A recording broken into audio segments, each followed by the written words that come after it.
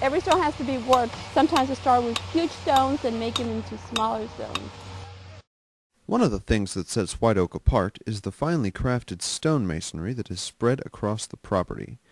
The driving force behind these beautiful stone features is Jose Melendez and his crew from Melendez Masonry. We got a chance to talk with Jose and his wife Maria at the White Oak Vineyard where the crew was currently working.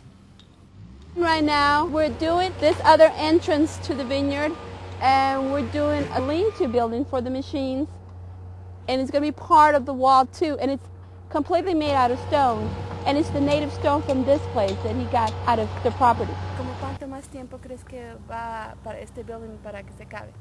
2 weeks. But with me, with Maria, 12 guys working. They work quickly and they're well trained. Jose is from Honduras and still learning English, so Maria helped translate as he talked with us about his work. They want the stonework to look as part of the landscape. They want it to look natural, and we've always tried to make it look as natural as possible, to follow the lay of the land, just to look part of the landscape. La creatividad. Well, what we like the most is the creativity that we've been able to use here.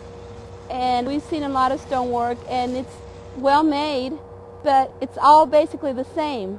And here, Jose has been able to really use his creativity, and they have nurtured that. There's a lot of big projects planned here. We're going to be working on some of the homes. We're going to be working on the stonework. And this vineyard, we're still going to do a lot more projects here with the native stone. Stone is alive.